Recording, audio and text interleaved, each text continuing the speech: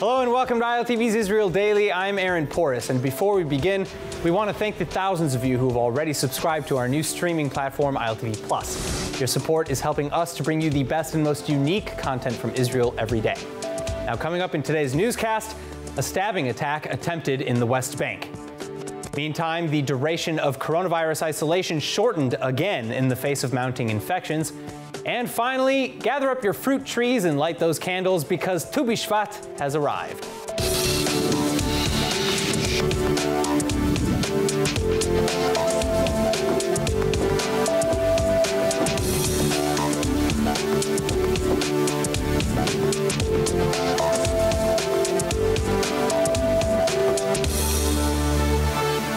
To begin, an attempted stabbing attack reported near the Gush Etzion checkpoint.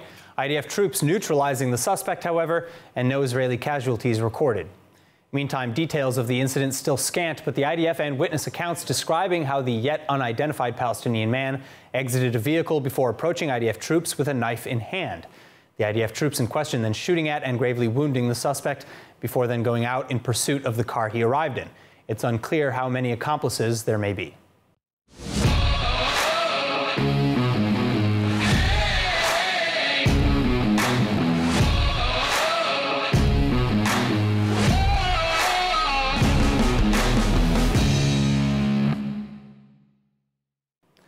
Now, our top update today, Israeli Health Minister Nitzan Horowitz shortening mandatory COVID quarantines from a week to just 5 days.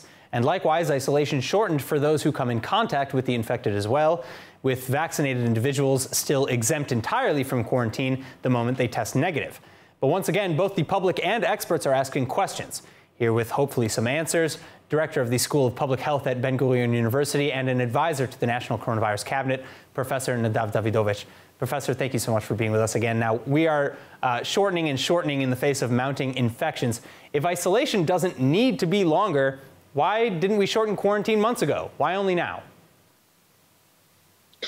So we need to be adapting to the new situation. Omicron is very different than previous waves. We're talking about very widespread transmission in the community, creating lots of pressure on the healthcare system, on emergency services, but also a virus that the incubation period is shorter. Now, I think that shortening to 5 days is probably a good idea. We also said it in the letter by the Israeli Public Health Physician Association to the Prime Minister just a few days ago. But of course, this should be done carefully. One, people need to be asymptomatic. Second, probably we need to have a test, maybe antigen test by the 4th or 5th day. And also to continue and look and do the surveillance to see how this is going to influence the situation. Maybe we can start with a subgroup like emergency workers. But I need to tell you that, for example, the discrepancy you mentioned about those who are vaccinated and non-vaccinated, probably this is not a good idea. I don't think that if someone is vaccinated, doing an immediate antigen test is worthwhile because there is an incubation period. So I think in some states, like the isolation period, it's good to shorten it. But on the other hand, we need to be more careful in other instances. For example, if people don't feel well, they need to stay at home even without a test. There's also influenza. So things are complicated. Well, Professor, hospitals, again, like Asuta and Ashdod, are starting to close off their emergency wards due to the lack of personnel and the overcrowding with COVID patient overload. Can we really afford to shorten isolation given how quickly Omicron is spreading through the country? So again, I think there's a misunderstanding. We're not saying that, okay, let's just go and infect each other. This is not the case.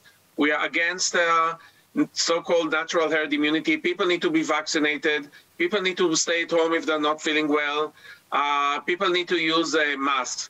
But the fact that if we are still with a long isolation period, especially if people are asymptomatic and negative, this can create huge economic and social, emotional effects. So the idea is when things are changing now, and the Omicron is different than the previous waves, we need probably to adapt and have adapted measures that are proportionate. And if you'd like to see my full extended interview with Professor Nadav Davidovich, please make sure to check it out at ILTV.tv or on the ILTV Plus app. To watch full episodes of ILTV's Israel Daily and tons of other content from Israel, visit our website at ILTV.tv or download the ILTV Plus app.